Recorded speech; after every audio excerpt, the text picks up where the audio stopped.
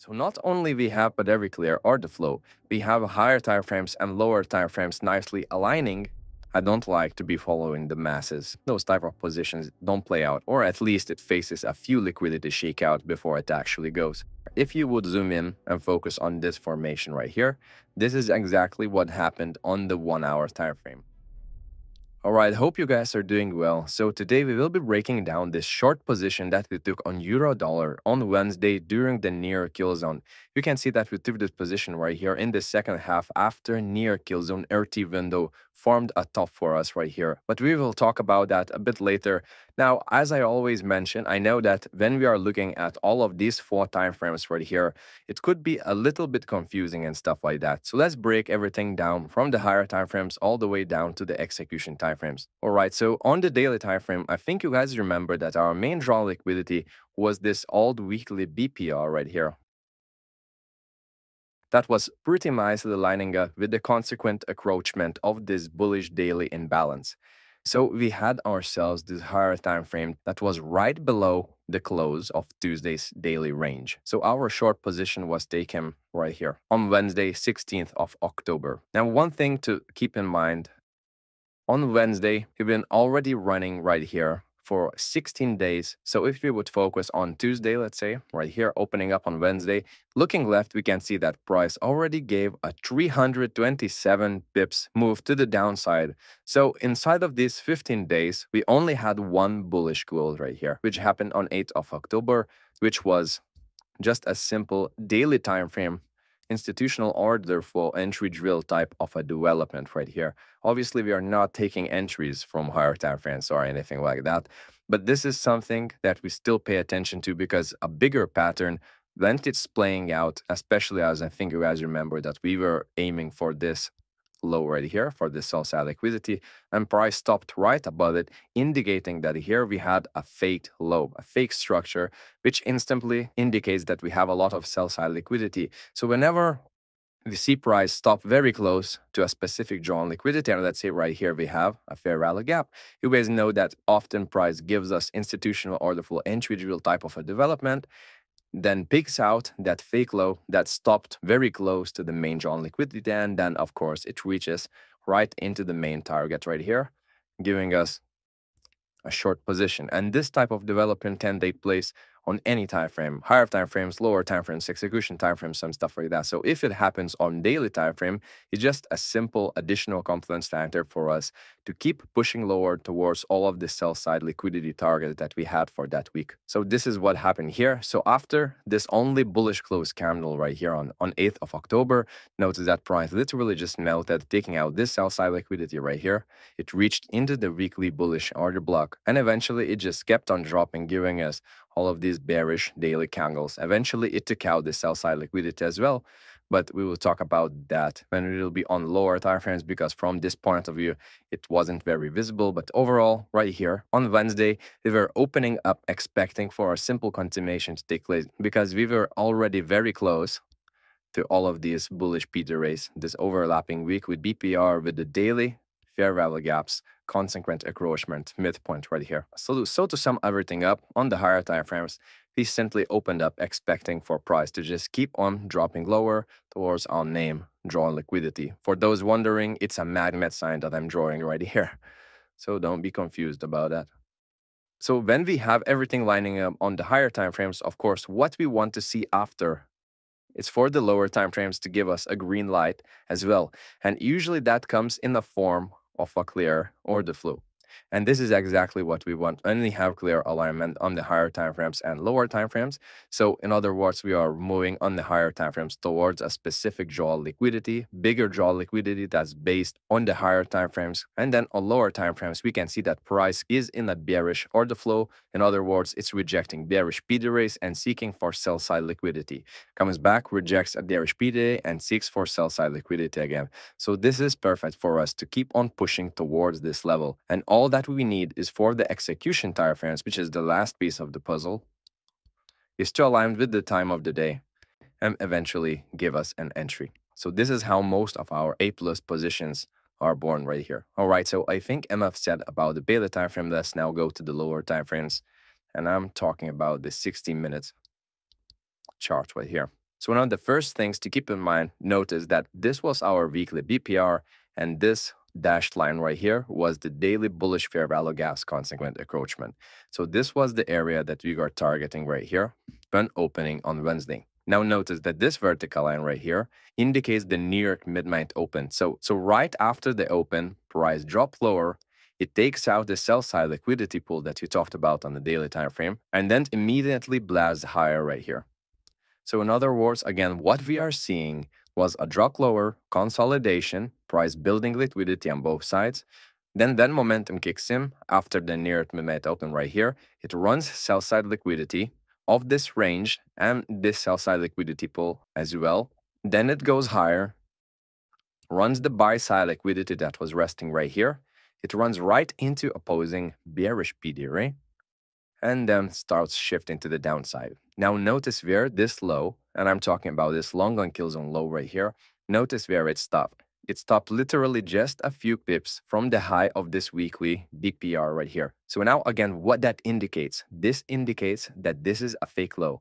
So fake low is equal thumbs up sell side liquidity resting right below this structure right here. So not only we have very clear order flow, we have higher time frames and lower time frames nicely aligning. And not only that we have a higher time frame drawn liquidity right here, we also have a lower time frame drawn liquidity, which was this fake low right here. So I think you guys can see how many pairs are nicely aligning for a near teal zone to send the price lower towards all of these draws on liquidity right here. So if we dig even deeper, let me delete all of these drawings. Now notice how the price been pushing lower. If we take this high and this low right here, we have this range. Notice what was the development right here. It was just a perfect bull trap. Price runs sell side liquidity, runs buy side liquidity. With this first move indicates that it's about to continue lower right after. It runs the other side of the range. It runs into opposing PD ray. Right here, it was this hourly bearish order block right here. And then it attacks the sell side liquidity right here, which on Tuesday was also a fake low because it stopped right above this sell side liquidity low that we talked about. But unfortunately, this run, this expansion happened during the long close kill zone, so we are not looking to take any entries on it. But what comes to Wednesday, we had a very similar formation. I think if you remember my analysis from Wednesday, I will add it somewhere right here on the left. So I think you can see that we were expecting for a very similar formation to take place, and everything played out to absolute perfection. So now after this day, it happened right here on Tuesday. On Wednesday, we opened up again, doing the exact same development. Fake low, that happened on London kill zone. Price gives a bull trap, runs the sell side, runs the buy side, again into bearish order block, formed a near kill zone reversal right here, and then attacked the long one kill zone sell side liquidity towards the main drawn liquidity what comes to the higher time frames, which on Tuesday was this sell side liquidity level right here. It was gravitating towards this level, and long one kill zone low, fake low, was acting as another lower time frame liquidity pool. And on Wednesday, this exact same thing took place right here as well. Again, so fake low because on Tuesday notice that long kill zone closed and started pushing higher away from the higher time frame drawn liquidity, stopping just a few pips above it. And on Wednesday, this exact same thing happened. It started pushing again to the upside away, not reaching into the weekly BPR right here, which was our second main drawn liquidity after this sell side liquidity right here. So two similar formations, this one on Tuesday, this one on Wednesday. Lower time frame, bigger bull traps, price generating liquidity, running sell side, running buy side, interposing PD ray, use a clean reversal. You drop to the execution time frames, waiting for time of the day to align and give us an entry. Then what do we target? Of course, we aim for this fake low right here and the main drawn liquidity. I personally on Wednesday just aimed for the fake low, not even stretched to the weekly BPR right here. So on Tuesday, we had this dealing range right here. Price ran buy side liquidity, interposing PD ray, formed a top, dropped lower. Then on Wednesday, we have this dealing range now. Price ran buy side liquidity, interposing PD ray, formed a top, and dropped lower again. So I hope everything is clear here what comes to the 1 hour time frame. I mentioned pretty much everything here. So now let's jump to the 15-minute. And here you will see a bit more detail of what we just discussed on the hourly time frame. So now why do I have this marked right here? Notice that again that London killzone low started pushing away, coming 2.3 pips close towards the week would be PR right here, which was our main draw on liquidity again. So this makes this low right here a fake one. It makes a fake low. And on top of that, it also left some low resistance signs right here because we had one low and very close structures slowly pushing higher to the upside. So in other words, we had a massive sell side liquidity pool right here, which was just perfect because from a bigger point of view, we were expecting for higher time frames to just continue lower, for lower time frames to continue giving garish or the flow as well, give us another bigger bull trap type of a situation and push towards take low and reach into the main draw liquidity. So the more confluence we can stack, the better. And here on Wednesday, we truly had a lot of things lining up to take this short position. So now again, focusing on everything that happened right here after the New York midnight open, notice that price during the PM hours and during the Asia range on Tuesday formed a lot of liquidity right here. And we had this higher time frame sell side liquidity pool right below.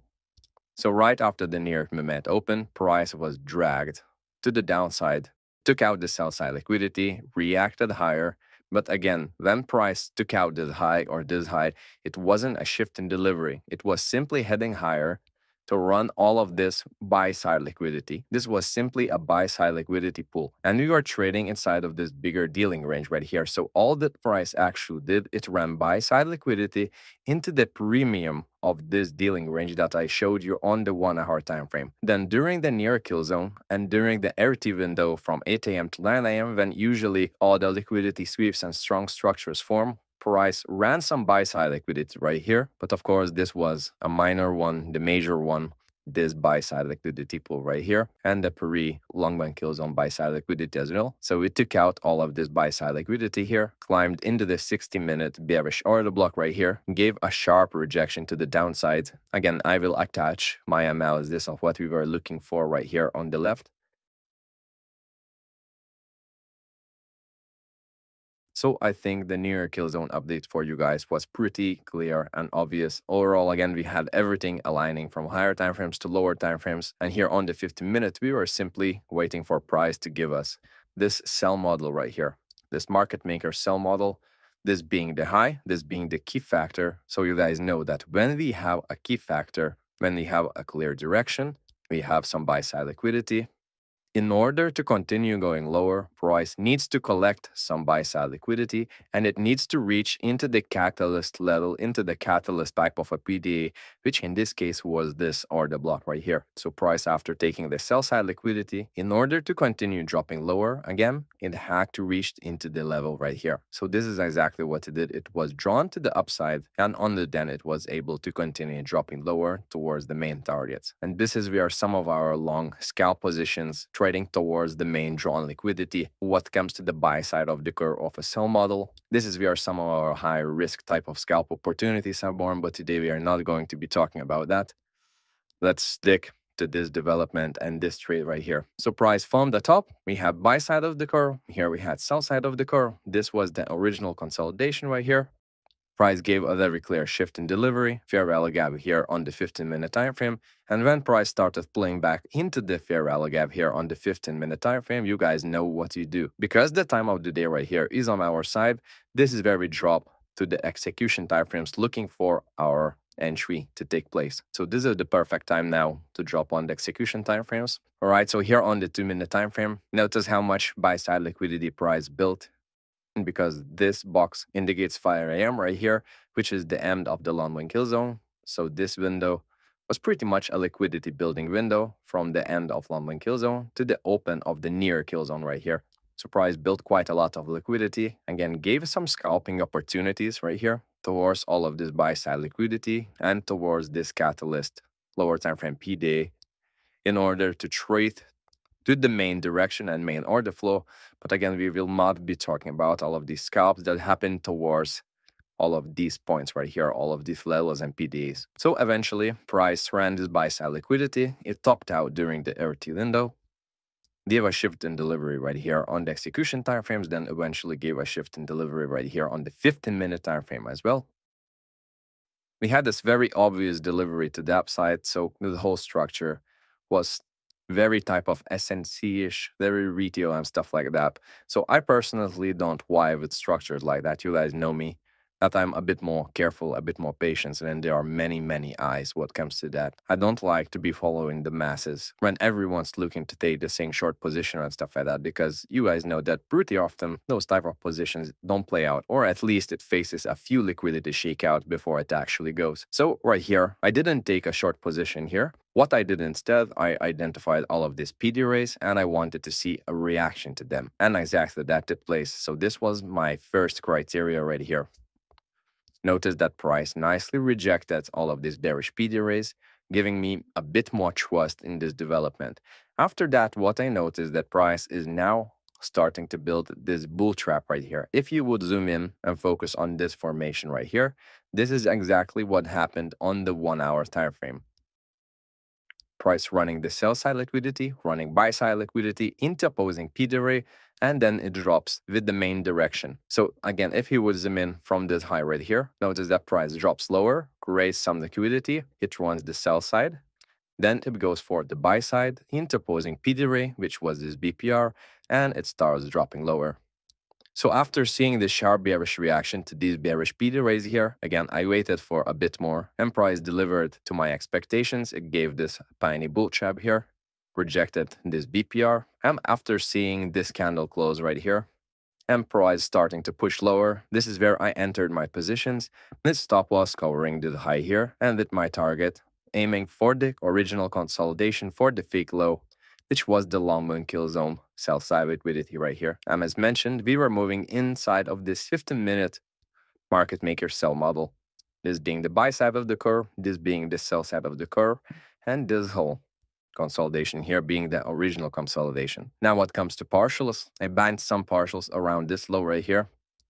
When price took this sell side liquidity pool here, I banked quite a lot of profits inside of this area here, and then left one position run towards the main target right here, placing my target slightly above it in case spreads miss it. Now for all of those who didn't get involved on this short and didn't get involved after getting this confirmation where I personally entered, you had another area to take your entry right here. This was pretty much one of the safest entries out of them all, because we are not only moving with the higher time frame direction towards main draw liquidity right here, and the lower time frame liquidity, which was the original consolidation, we had ourselves a lower time frame bearish order flow.